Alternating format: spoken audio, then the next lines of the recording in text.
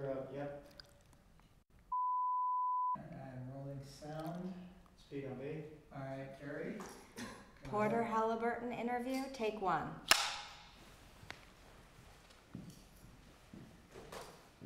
Hi. Good morning. We finally got here. Right. I'm going to have these headphones on. Don't mind them. They're just. I will not pay no attention to them Okay, good. whatsoever. You okay, Ken? Sir? You can hear your bracelets. I hear your bracelets. Take out, pull them off. How'd you hear that, Ken? Pardon me? How'd you hear my bracelets? They're using each other. First of all,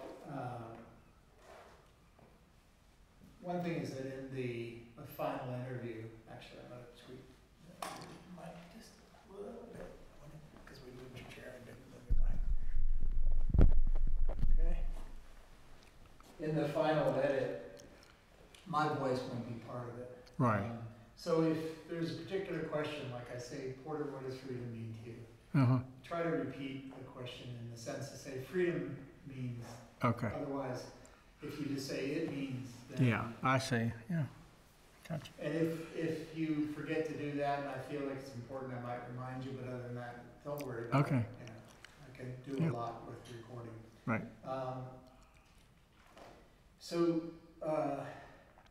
Initially what I want to say is that, I mean, I think with you in particular, Porter, you're a very developed human being. You're thoughtful. You think about your past, your history. You have values that animate those thoughts, Mm-hmm. that are the guidelines of those thoughts, let's say. So, as much as possible for us, this is a conversation. Yeah. Forget the cameras, forget the lights, all that stuff. And I think the potential here is that this conversation is we're here to serve those that will come after us. Right, We yeah. can learn from this. Mhm. So in that sense, this conversation, I hope, is a kind of prayer Right. that you and I are sharing Sure. about your experience. Yes. Thank you, sir. And lastly, I want to say thank you for your service to all of us, to your nation, to your country, and to those individuals you've touched again and again and again. Really Thank you. means a lot. Yeah, absolutely. So as you and I briefly touched on, what you have been interviewed many times, you've given many talks, certainly at your time at the Naval War College. You served those in the military who could learn from your experience. And what makes this project different from a lot of the sort of civil documentaries and stuff, which honestly for me I found they come almost at times from a place of voyeurism, like, well, what happened to you in the torture Right. and everything else. Mm-hmm. And the torture is a huge and horrifying part of your story. But what sets you apart, all of you men, is not the fact that you were tortured. There were men and women tortured throughout history. What sets you apart is the way you met the adversity of your conditions, the way you bonded together, and the way you found yourselves on the other side of failure, on the other side of heartbreak, on the other side of pain. Right. And you form something that you all hold to this day. I find it in every one of you. Mm-hmm. So this project is for leadership, ethical training. You know, that one could say that the role of defense is to protect us from the dangers without. The role of honor, ethics, the core of our values is what protects us from the dangers within. Right. And I know you know what that means. Yeah. So that we hope to explore that in part. Mhm. Okay, sir? All right. So to begin with, if you could, kind of sketch kind of brief chronology of your shoot down about, I mean, I know that, you know, for instance, touch on the fact that you were presumed KIA, and in fact, there's a headstone in your backyard where, and that we'll film later. Right, yeah. B-roll day. But if you could, a sort of brief chronology and overview. So I always have storyline points that I can Mm-hmm. of what Well, I guess it all really began in college when Oh, I, I'm sorry, one last thing is if you could state your name and your rank at retirement, et cetera. oh, okay. So we have, Porter Halyburton, Commander, United States Navy, retired. And I guess all this began when I was in college and was a senior and was faced with a decision of to be drafted, you know, to Vietnam and all of that, or to maybe take another path. And since I had avoided ROTC because of my JROTC in high school at military academy, I didn't have to take ROTC, and so I was not going to be commissioned at the end of graduation like most of my friends. And so I made a decision to enlist in the Navy and sign up for aviation program, and I did. And after graduation in October, I went down 63. I went down to Pensacola for Naval Pre-Flight School. Went through that, went through training. Marty Dewerson and I got married during that time, and at the final part of my training, which is the RAG, the Replacement Air Group in Key West, Florida, VF 101, I completed that and then received orders to go to VF 84 aboard the USS Independence in Norfolk, Virginia. And I volunteered for that, knowing that they were going to Vietnam shortly, because I thought, well, hell, I've been trained to do this, we might as well go and do it. And pretty naive about the war and everything.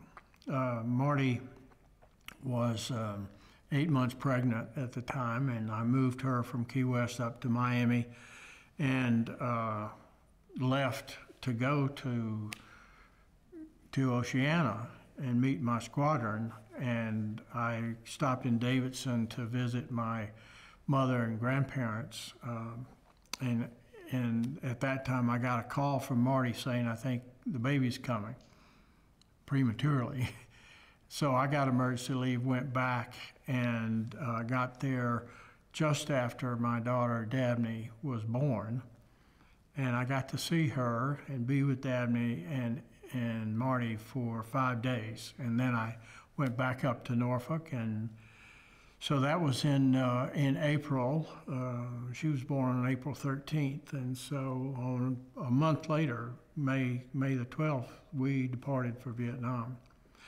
So we got over there in the summertime, and we started operations. We flew on what was called Dixie Station, which was off of South Vietnam, and we would fly missions under the control of Air Force forward air controllers, and it was kind of just warm up for more serious stuff up north. And we did that for a few days, a week or something, and then moved up to Yankee Station. And there we were flying missions as part of Rolling Thunder against North Vietnam. And basically the mission was to stop the flow of supplies and personnel from China, Russia, other Soviet bloc countries into Hanoi, and from there down through the Ho Chi Minh Trail into South Vietnam to support the Viet Cong. That was our primary mission. And so we flew lots of different kinds of missions, TARCAP, BARCAP, and all kinds of things. We dropped bombs and napalm and just about everything. And in addition to our primary mission, which was air defense, air-to-air defense, we were there to engage and defeat MiGs if they came up and threatened our fleet or our other aircraft. And I flew about 75 missions. I mostly flew with Lieutenant Commander Stan Olmsted, who was, I thought, the best pilot in the squadron. And I was very lucky to be paired with him mostly because he taught me so much about aviation. And I was an RAO, radar intercept operator. And so most of the missions that we flew I felt were fairly insignificant. we didn't do much. We bombed some things, you know, we blew up some little bridges, but the major targets were off limits. And so we couldn't bomb the MiGs that were sitting in the airfields at Kep and other places. We just had to pass them by. And they didn't come up to fight, so we never engaged MiGs, which was what I guess we really wanted to do. And so in October, we went to Japan for R&R. We came back. I think we flew one mission, and then we got the word that we were going to fly a alpha strike against one of those targets that had been off limits. And so we briefed for that. It was to bomb the bridge at Taiwan, which is a major industrial city between Hanoi and China.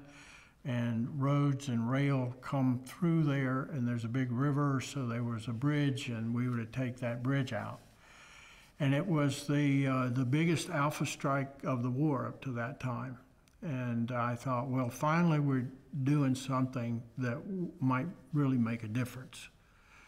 Because we hadn't seen any trucks, you know, to destroy. We hadn't destroyed anything really that made much difference. And so this was a big deal. There were about 30 airplanes from our carrier. There was another carrier involved as well. The Air Force was bombing or going to attack some SAM sites from Thailand and so on. And so we were pretty excited about it. And we did not plan the flight because the A6s had the best navigation equipment. We had very primitive navigation equipment, except for TACAN. And so they planned the flight, and we flew in under 3,000 feet because the SAM-2 missiles at the time did not operate below 3,000 feet. But it put us right in the envelope for anti-aircraft fire, which was the flaw in the plan. And so we flew in around Haiphong and then flew towards the target. And as we were approaching a turning point, which was a karst ridge, I said to Stan, we're coming up on our turning point, 10 degrees to port. And he said, Roger. And about that time, I looked off to the right, and I saw these puffs of anti-aircraft fire coming. And they were coming so fast that before I could even say anything to Stan, boom, we took a hit. And I'm sure I was in a little bit of shock because I didn't really know what had happened. There was a big thump and so on. And I guess after a second or two,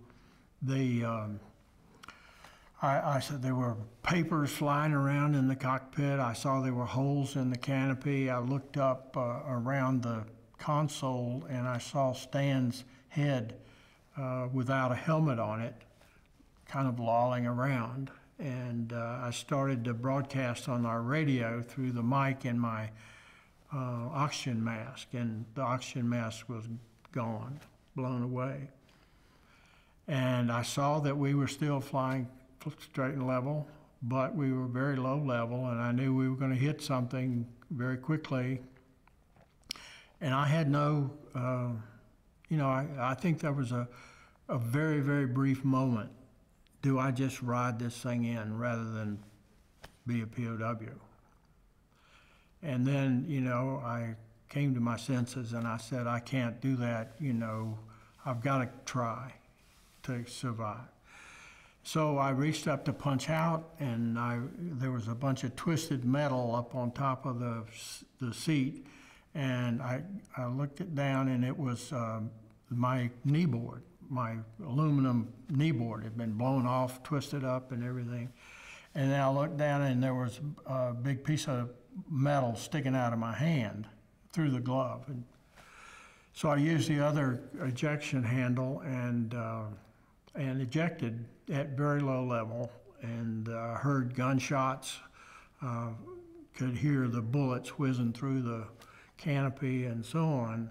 And I was not in the chute for very long. I landed, I got rid of all my gear. I got my survival radio out and began broadcasting, you know, that I was down and okay and all of that.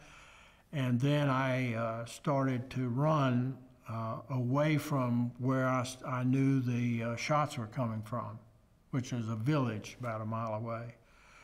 And I started to run, and I had gotten rid of most of my gear except for the vest. And I very quickly ran out of water. My mouth was just cotton, and I didn't carry any water, which was stupid. But so I had to stop, and I looked for the most cover that there was, and there was a bunch of bushes there, and I started running for that, and a big snake jumped up right in front of me, and he headed for the bushes too. So I let him have that bush. And I chose another one that was not quite as big or as concealing. All of this was just kind of low scrub stuff anyway. And again, I'm on my radio trying to contact somebody, not getting any response at all. And pretty soon I heard the Vietnamese coming. The villagers eventually, they saw me, they knew where I was, and I knew they were around me. And then this dog comes up and looks at me, and I thought he was going to start barking and everything, but he didn't. He just stood there and looked at me and so on. And as I knew that I was going to be captured, I took my survival radio, which was connected to a battery with a cord. And I took my survival knife and I cut that cord. And that was when I knew I was truly alone. And then I smashed up the radio with the knife, because I knew that we knew that the Vietnamese would use these radios to try to lure in rescue helicopters and Sandys and so on. So I didn't want that to happen. But that was kind of a, you know, I said, I'm here now, you know. Even if the rescue helo comes in, I got no way of contacting them. How long ago was that? And that was, I think I was captured in about 20 minutes. And they, first thing they did is they cut my boots off, cut the laces and took my boots off, because they didn't want me to be able to run away or try to escape or something. They tied my hands behind my back and marched to the village. And on the way, the strike aircraft came back, the same path that we had taken in. And I could hear the anti-aircraft fire going like crazy. And in fact, they shot down 2 more airplanes. And they had hit one other one when we were shot down. So that was a stupid thing to do, to come out the same way you came in, because then they were lying in wait. So two other airplanes were shot down. Four of us were captured on the same day, the same mission. The biggest loss of the war for the Navy. And how many years ago was it? Did this happen? This happened on October 17th, 53 years ago, today. Yeah. So I exchanged emails with the other 3 guys, as we always do on this day, that just to commemorate the fact that, you know, it's been a long time, but we're still here. Beautiful, beautiful. Yeah. I'm gonna make a slight adjustment of the camera. I'm feeling the breeze. Is the air conditioning off? She said they turned it on. You don't hear it, but you feel the breeze all the time. Yeah. I mean, it may not be. I'm gonna put your water, so it's probably difficult for you to get, but I'll be on my shot. Oh, okay. All right, Ken? Yes, Okay. sir. 53 years ago today. Wow. Yeah. Wow. rather than going into the history of the various prison cells that you were in and Mm-hmm. at this time, let's begin with, you left the world behind of technology, you were on a carrier. After your raids and missions, you would go back to the officers' quarters, and suddenly you were in an incredibly primitive world. Right. Talk to me about that thing itself. As one, Yeah. as one, I think it was Paul Galanti said, when he was shot down for the first time, he realized he never had any notion of how Vietnam smelled. Suddenly, Mm-hmm. he could smell the smell of this. Talk to me a little bit about that transition. Well, the instant that we were hit, and I knew that Stan was probably dead, that was just an almost indescribable feeling, that here we have done this 75 times. We've come and we've flown through incredible flak, and at night you see tracers and all this stuff, and we must be living right because we've been flying right through it, and never picked up a scratch. And you go back to the carrier and have a hot meal and a good night's sleep, and then you get up and you do it again, and it just seemed like that was the routine where that's the way it's going to be. And I think I had thought about maybe being shot down and killed. I mean, that's always, when you fly an airplane, that's always a danger. I never seriously considered being a POW. And all of a sudden, I knew I was going to be. And I knew it was going to be bad. And it was like a big knife had come down and just cut every connection I had with the world that I had known. And I was on the other side now. And I knew it was going to be different. And I didn't know if I'd survive. I just knew I was going to try, and if I couldn't make it, maybe I could commit suicide somehow and whatever. But I said, I'm going to try. And what was the first thing that you can recall that motivated that I'm going to try? Was it thinking about Marty and your daughter, or your mom, or the lessons that your grandfather taught you? Well, as I said, I thought about just for a second about, do I just ride the plane in? Stan is there. Let's go in together, and avoid all of that. And I think it was the thought of my family, particularly Marty and my newborn child and so on. And we had exchanged tapes and so on. And so I knew something about, her 6 months of life and so on. And I just said, I've got to try. I got to try to survive this and get back to them. Good. Yeah. So I'm sure that first little germ, that little molecule of decision, I'm sure grew and matured and became many, many things over time. And Well, it did, yes. And we'll try to touch on that. Mm. So, as Charlie Plum said to me, Patrick, one of the things you need to understand is we were the first failed warriors of the first failed war. Mm. And that's not an empirical judgment. That was just how he felt. That he shared a sentiment with the fellow POWs that America had gone into Vietnam with a John Wayne mentality. We could take any torture, we could survive, we would always triumph.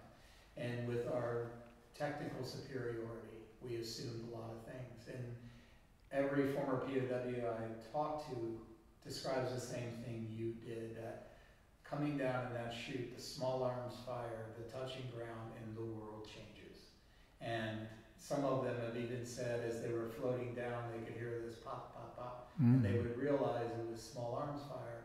And as Charlie said, there was a part of him in that moment that's looked down and thought, do you know who I am? I'm an American pilot. Like, you're shooting at me. Like, this reality of the ground suddenly was this new world. So, the reason I bring up this idea of failure is not because I judge anything that you went through or the choices you made as failure at all. What I am looking into is the Vietnamese set about with a systematic purpose of humiliating you. They knew that if they could get you to give more than name, rank, and serial number, they could get inside of your consciousness, your feeling of pride in who you were. And one of the things that future leaders need to discover is who they are beyond failure, when they deem they have failed. And the Vietnam War experience tested our ideas of ourselves. They tested individually your idea of yourself. You went in believing you could give name, rank, and serial number only, and you had to learn something else. What I'd love to do is, every former POW tells this story of being beaten down, being tortured, being left in that abject misery of feeling like they had failed. And then that first redemptive moment when another human soul or someone gets to you and says, we're brothers in this, we're all in this together. Mhm. Can you talk to me, please, about that experience for you? When, Right. yeah. Well, to begin with, I think our knowledge of what the war was all about was pretty rudimentary. And so we were just there to do our job, from my level anyway. I know, if you were a commander, you probably had a lot more knowledge and a lot more maybe motivation, I don't know. But we were just there doing a job, patriotic. We were told that the North was invading the South, and they were communist, and we were there to defeat communism and protect our friends in South Vietnam, and that was it, And I had been to SEER school, and it had been hammered into us, name, rank, service number, and date of birth, nothing else. And I remember one time they called a halt to the problem, and they laid me out on a table, and they said, "You have a sucking chest wound. Restart the program." And so the interrogator there said, you need an immediate blood transfusion. What's your blood type? I said A positive. Because it's on my dog tags, it was on my ID card. I wanted them to know that as soon as possible. And I was criticized for that because it was something beyond name, rank, service number, date of birth. You'll be willing to die rather than give anything else other than that. That was the training. That's how I went into this experience. And of course, we found out that that was not possible. You can't survive, without communicating with your captors about, if they ask you whether you're hungry, you like the food or whatever, you're not going to tell them name, rank, service number, and date of birth. But any information we tried, to not give them. Over time, they learned some things about me through two things. Somebody must have sent them a newspaper clipping about my memorial service because they knew things about Davidson College and all this. They only could have gotten it from that. So that blew a lot of cover. And then they, one day in interrogation, they brought in my flight gear and they undid the Mark IIIC, which is the flotation device. We had taken off everything on our uniforms, our helmet, our everything that identified us as members of VF-84 or anything to do with USS Independence or an F-4 or anything. We were, kind of just blank, tried to be. Cut off every identification off the end of cards and maps and everything. I didn't wear a wedding ring. I didn't, carry a wallet other than my Geneva ID card, military ID card. That was it. Well, they showed me this Mark IIIC, and on the inside, where I couldn't see it, was marked VF-84, because it was maintained by the ship, not by the squadron. So that blew my cover there. But still, I denied that I was married. I just stuck to the name, rank, service number, and date of birth as much as I could. And then finally, when it came time, they changed their policy and they decided they were going to get what they wanted, documents, a list of missions that you had flown, a biography, an autobiography, a confession and apology to the Vietnamese people. That's what they wanted. And I wasn't gonna give them that. So when I was tortured for the first time, and I had endured a lot of beatings and a lot of discomfort, spent several days holding up the wall and kneeling down and without sleep and water and food, all this kind of stuff. And I thought, well, I'm pretty tough, and they're not going to torture me to do these things, to write these things. And then when I took it as long as I possibly could, and I finally had to say, I give. It was the most devastating moment of my life, just about. And the only thing that saved me and probably most everyone else was the fact that the method of torture that they used rendered your hands and arms practically useless. And so you couldn't physically write what they wanted you to write. And so when it came time to write, when you could, it had been enough time that you recover a little bit, and you say, okay, how am I gonna get out of this? How am I going to not do what they want, not give them the information that they want, and yet not refuse again, because they're gonna torture you again, and the end result. And so in that intervening time, you come up with cover stories. You include what they already know and deny what they don't know. And so in terms of military missions, I said, well, I'd flown 4 missions, and they were photo reconnaissance, and I didn't drop any bombs or anything like that. And so the other things that I wrote all had things in them that really would have not done exactly what they wanted to do, and anybody reading them would realize that. The Vietnamese didn't realize that, and that what they did, they would make you'd write it, they'd bring it back, and they say this is not good, and you write it again. What they hoped that you would write more of the truth. We figured out, though, that that wasn't the thing. It was just you could write something even worse, and it would pass. They just wanted you to write it over and over again, hoping that you would do more. And so you finally figured out, you keep writing it, you write less, or you put more kind of bombs in there. So we learned these techniques, but it did not lessen the impact of the fact that you'd been broken and you thought you'd never be broken. And the psychological damage of that lasted longer than the physical.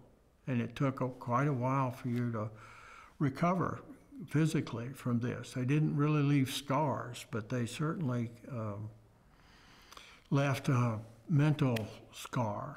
And it was only when I got back into the sort of comm network. We were out at the Briar Patch when this happened, and the only person I could talk to was Howie Dunn, one guy. and we shared all of our experience. And same thing happened to him. I mean, he was a Marine, you know, F-4 pilot, and we had reacted pretty much the same way.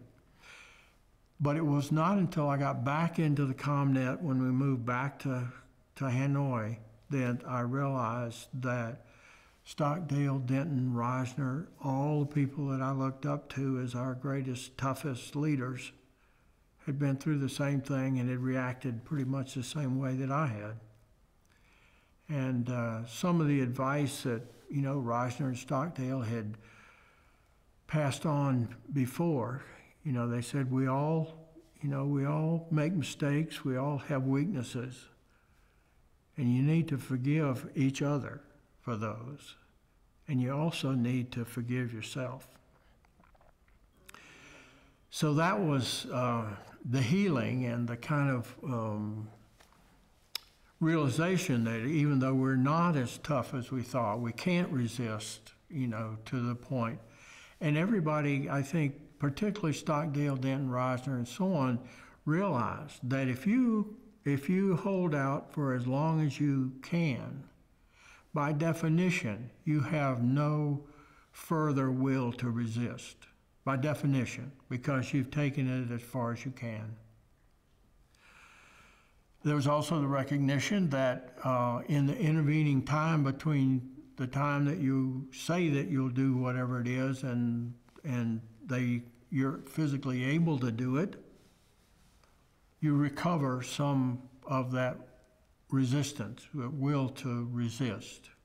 And you can come up with, you know, ways of not doing exactly what they want. And they didn't want you just to sign a document that they had written because they wanted you to write it. And so that gave you an advantage.